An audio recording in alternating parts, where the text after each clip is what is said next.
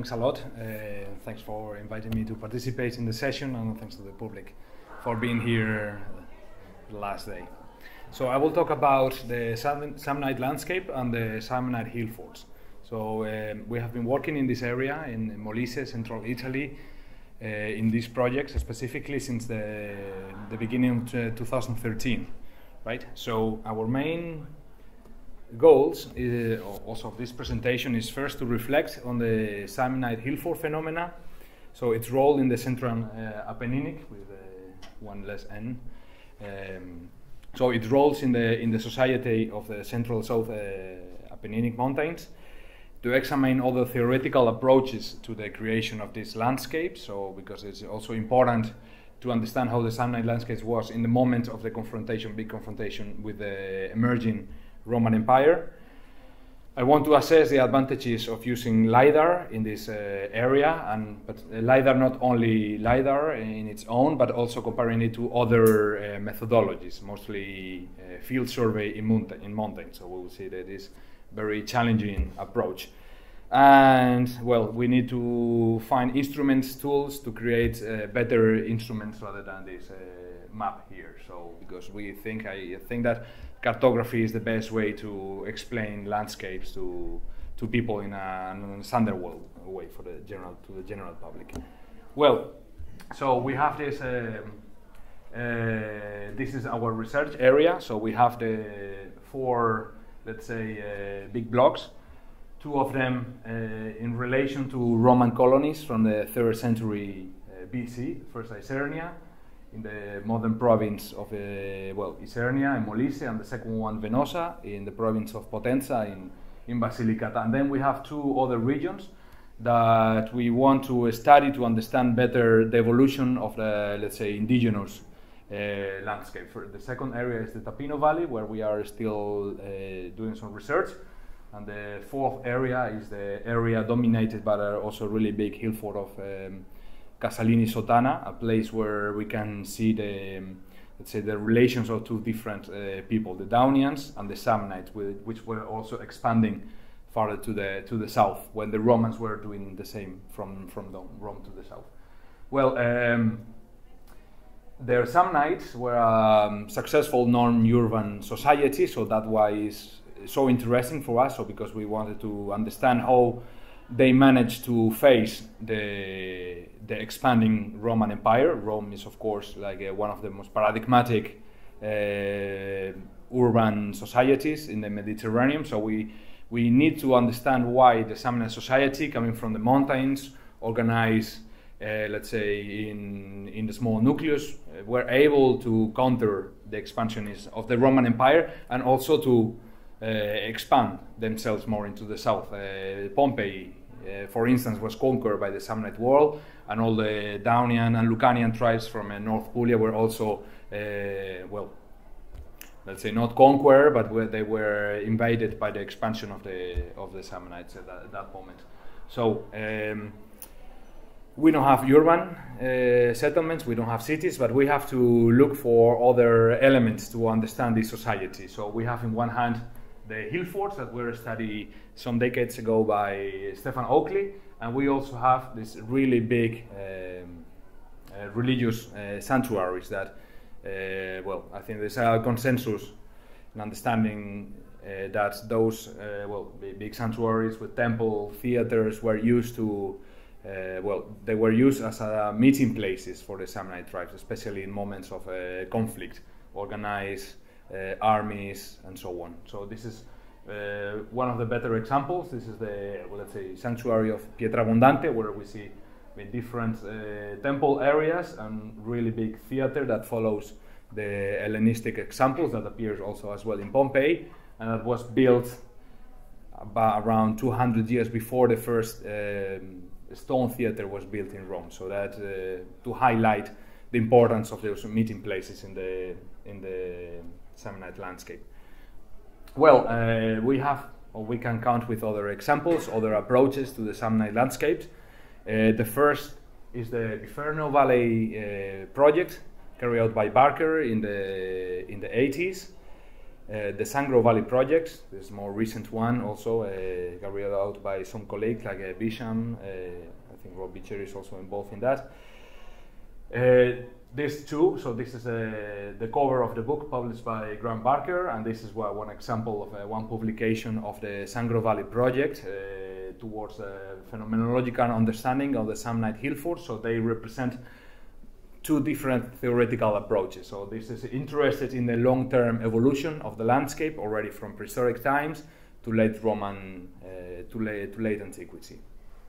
And this one is more focused, at least this paper published by Bisham is interested in understanding how those big hill forts had an impact in the understanding of the Samnite themselves in the context of the Iron Age welfare in this area. And then we have two other projects, the Sacred Rural Landscapes, carried out by Tesestek and Jeremiah Pelgrom from Leiden University and the Dutch Institute in Rome, that are trying to understand the importance of the rural sanctuaries in the creation of these non-urban societies. We have an example.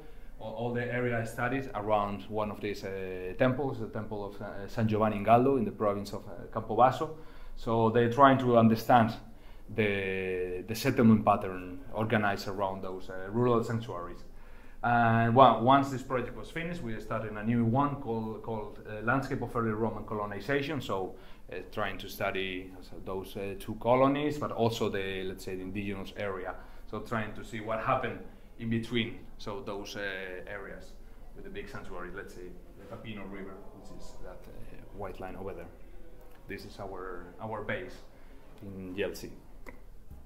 Well, thanks to this project, we have very detailed information about what happens in the sample area. So here we have the colony of Isernia, here in the center, just in the corner, the Roman colony and the modern city of Isernia. We have all this area covered. We understand very well the settlement dynamics, but there are very large areas where we don't have any kind of data, and specifically those areas high in the mountains, like in the Matese, in the upper area of the Volturno River. This is already the Mainarde, the natural border with the Abruzzo region, and we don't know what's going on over there because it's a very difficult area to access. So we have very partial information. We know that something happening, hill forts, archaic settlements, and so on, but we don't have resources to enter those areas, so to carry out the traditional survey that we are applying in other areas. So we have, thanks to the Ministero dell'Ambiente, we have Lidar data for this zone of Molise. So here we see our data sets, the data we bought to the Minister, and this is the recent coverage. So we see that it's mostly covering the areas of the three main valleys, so the Trigno, Biferno, and Valfortore, because this LiDAR data was produced in order to manage hydrogeological risk. So the higher part of the Volturno Valley with a big outcrop, so it's not, let's say, affected by landslide as it can happen in the agricultural valleys. So we have to, let's say, also consider how useful this information is to our approach to the Samnite hillforts and landscapes. Well, as I said, the upper part of the Volturno River is not, let's say, is covered, so this is that part. This is the Volturno River going towards the Tyrrhenian Sea, and just here is the area of the colony of Isernia, which is not covered by LiDAR, which is also a problem when you want to, let's say, plan extensive survey using remote sensing. The areas that are not covered are always a gap in your understanding of the landscape. So we are trying to also understand this part south of Isernia. We can cover part of the Matese Mountains and the upper part of the Volturno River with some quite important cases as the San Paolo, which we are going to see soon. Okay. Well, we want to use LiDAR, but combined with other methodological approaches. I already mentioned survey, so but we are also using other products like the historical photography, mostly from the English and American flights in the during the Second World War. We will see it in detail in a moment. And from the 54, we need to adapt also our survey methodology to mountainous areas. So in that case, we are working with points, something that we call point samples. So that consists in a grid, let's say a theoretical grid, imposed all over our mountains, and then we go to the corners of the grid, and then we clean the leaves, the organic material, and we expose the soil. And in that soil is where we found our pottery. So I don't have a specific picture of the results, but I can already say that it has been very successful to understand better areas with, let's say, zero visibility. So, and of course, this is an example of the area we are working in, so forested. So we'll see in the next slide that the forest is gaining territory, and then we can already, perceive some elements that we have to study further. Okay, this is one example of the use of a historical flight. So there were flights, especially that one from the RAF, from the English bombing airplanes that bombed Isernia in the 43. So we have pictures from before the bombardment, because they were targeting the German army, which was in that spot. So because Isernia is also a key place to cross the Apenninic mountains from the Adriatic part to the Tyrrhenic part. We have also pictures during the actual movement. So let's say here you see the bombs exploding in this junction in Isernia. And after evaluating the damage of this bombing in this area. So thanks to those pictures and to the new images from the minister, we can track the evolution of the landscape, right? Okay, so we of course are using Lidar also. So this is one interesting study case, Ilo Monaco, south of Isernia, in the foothills of the Matese mountains. So it's one side over around 1100 meters above the sea level. So that is almost disappearing. So thanks to the Lidar, we are reconstructing more or less the tumbles, the possible walls, fencing, and so on. And of course, we are also carrying out a field survey. Those are examples of very worn black gloss pottery that our colleague Marlene Termier, also from Leiden University, is studying also to trying to track origins, network contacts according to the production centers of those black gloss, mostly studying the fabrics very much in detail. We have other elements that can also explain a little bit about the network, the contacts of these places apparently isolated in the mountains. But this is a corner of a Olynthus mill, so producing, let's say, volcanic stone that possibly, was part of a trade, the relations of the sites in the longer area, because we are just at the other side of the Apenninic mountains, and the other side we have the Vesuvius, and towards Rome we also have the Colli Albani and so on. So, well, that already informs us about the network, the contacts of this particular case. Yeah, sorry. So this is another case, Castelriposo, Longano, also not far away from that place. This is how the place looked like in the aerial photography. So with the Lidar we are kind of understanding a little bit better. So the place. So we don't have some walls, these polygonal walls, so typical from the Samnite Hillforts. We see the modern terracing, some areas where that are being, let's say archaic necropolis has been found in those areas, and with this information we can also plan our survey. So, and then plotting all the, let's say, pottery categories cartographically, so using also the Lidar. So we are using Lidar to understand the landscape, the creation of the landscape, to plan our survey, and also to present the results cartographically. So combining with the multivariate statistics. And this is one of the most important study cases. This is Montagne di Gildone, really large hill fort near Campobasso, the current capital of Molise. We have this sketch published by Stefan Oakley. So here we see the interpretation of the polygonal wall, so just in a restricted part of the hill fort. But thanks to the Lidar, we will see that we can change this interpretation, so we can let's say refresh or update this information. Here we are also using all the kind of methodologies.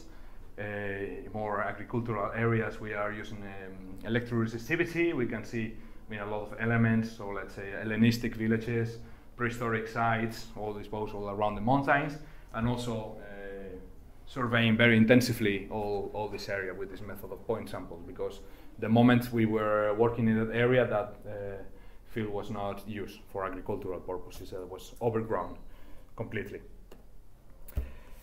Well, using Lidar, but not only, so we were able to recognize or to offer an update of the wall system of Montaña de Gildone. So we see that there is not only that small area, so published by Stefan Oakley, but we can consider the entire thing as a wall. We are also indeed surveying parts of this wall, that we can indeed see that the most of the Hellenistic material appears very close to the areas that we are interpreting as gates. So here we see one of the main entrances, so also with some, let's say, stone heaps very massively that we are actually cleaning. So you see here polygonal wall, really big slabs worked, so my team sitting over the wall, and here we have another case in the center of in the upper part of the hill, so that already also points to a later occupation of the area. Here we see all the work done last summer, so documentation of all those structures that we see in the Lidar images that we also need to understand in the field. And here, of course, we have other elements like these medieval proto-Maiolica elements that also help us to understand the later evolution of this landscape in the 8th, 9th century. And of course, we are also trying to integrate these maps with the local information about toponyms. So we know that this area where all those pottery appears is called Colle Casarino, so from casa, some hamlets. The other elements over there refer also to forticella, so a small fort, or areas related to cattle husbandry and so on. Well, those are the conclusions. So Lidar, of course, has been proven useful to characterize large parts of the Samnite territory, but we should not depend on Lidar completely, because at least in that case the coverage is not total. So we are trying indeed to avoid the usage of Lidar as a positivistic tool only to visualize the landscape and to create pretty maps. And it, of course, is helping us to develop better methodologies to understand the results in the field, so that we are later on during our campaigns trying to, let's say, explore. So doing some kind of what we call in survey archaeology ground truthing. And well, our understanding of the total landscape, of different part of the landscape, is needed to render the use of Lidar useful. So, well, thanks a lot for your attention.